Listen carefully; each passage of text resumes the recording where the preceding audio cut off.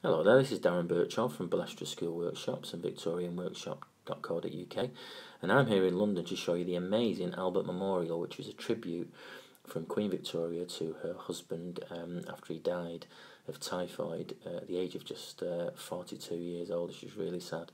So she loved him very much and she built this monument. Let's have a closer look.